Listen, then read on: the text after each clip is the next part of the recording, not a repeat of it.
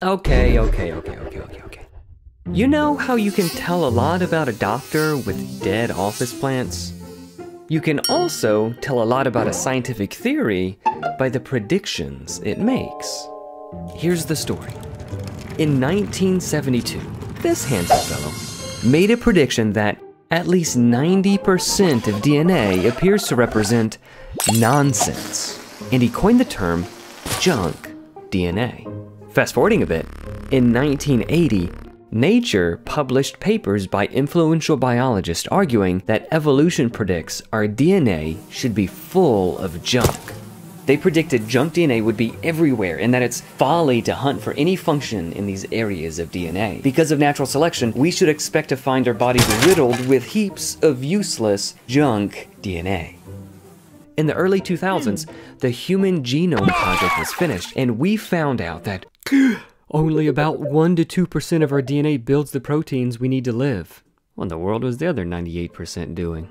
It was immediately assumed that it was largely junk. This follows a long tradition of evolutionists preferring to view our bodies as poorly cobbled together assemblies of ill-fitted parts held together with not much more than spit and duct tape.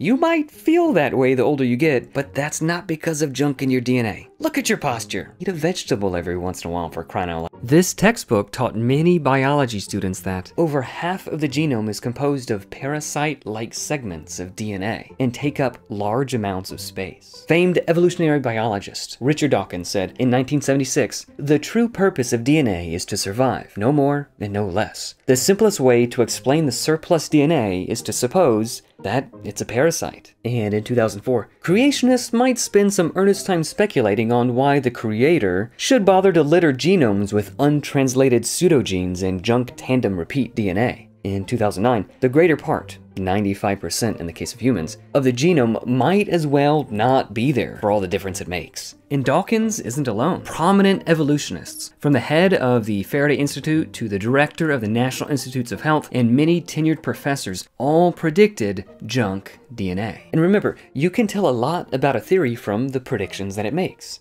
Scientists that supported intelligent design, though, had different predictions about junk DNA.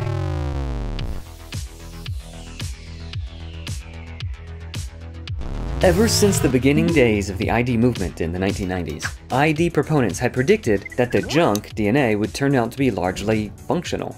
What would cause these scientists to go against the tide of decades of established scientific thought? Why does ID predict function for junk DNA? It's simple.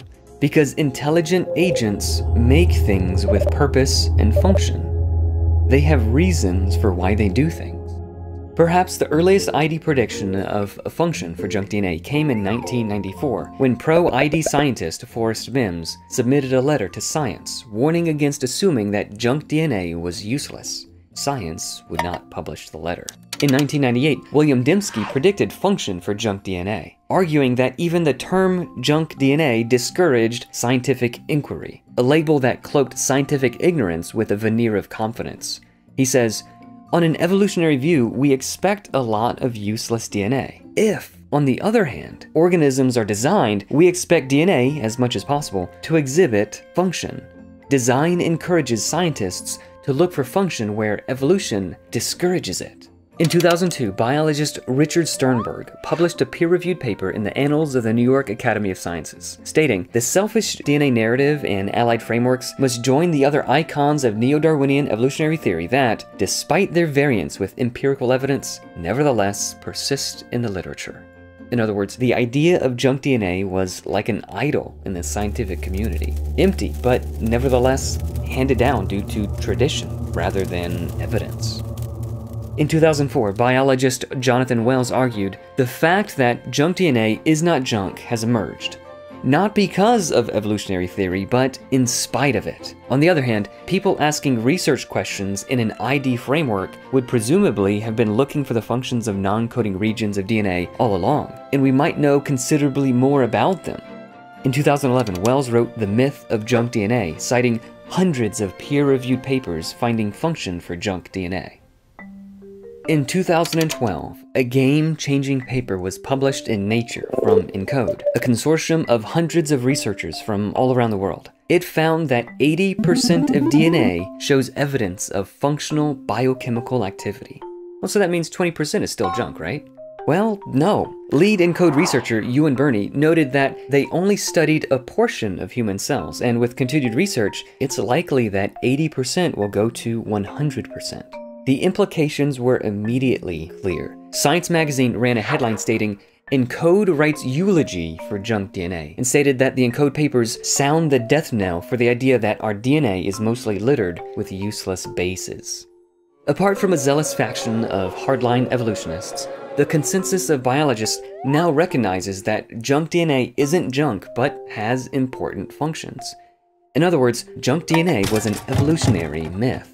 More recent papers confirm this. This 2021 paper declares the days of junk DNA are over. This article in Nature 2021 finds over 130,000 specific functions identified for genomic elements previously called junk DNA. This article says the genome is far from what was once called islands of genes among intergenic deserts.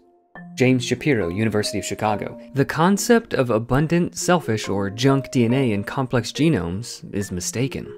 This 2023 paper in Bioessays declared a paradigm shift away from the concept of junk DNA.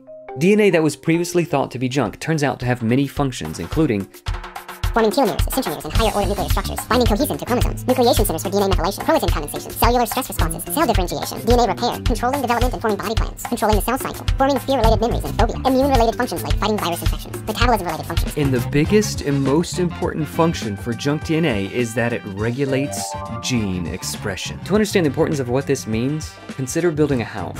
Proteins would be like the wood, the bricks, the nails, the concrete. But if you want a house, it's not enough to just have those things laying in a pile. You need to know how to assemble it all. In other words, you need a blueprint. Instructions to tell you how to build the house are just as vital as the physical materials themselves. This is what the non-coding regions of DNA, what we used to call junk DNA, does in your body. It contains the blueprints and tells your body when and where to produce different types of proteins, how much to produce, where to put them, and when to stop making them. In other words, evolutionary biologists for a long time, and many still to this day, discount some of the most important genetic information in your entire body. The story of junk DNA shows that scientists who support intelligent design not only made a prediction that turned out to be true and helped progress science forward, but also evolutionary theory hindered science by discouraging inquiry for years in this very important part of our genome. After ENCODE, most biologists today recognize that junk DNA is highly functional. So how did evolutionists react? There were some intellectual objections to the evidence, but mostly they got angry. They tried to rewrite history, or they tried to deny the data to salvage their beloved theory. But more on that in the next video. Thanks for watching. If you like this kind of science content, please make sure you subscribe so you can be notified when we release future videos.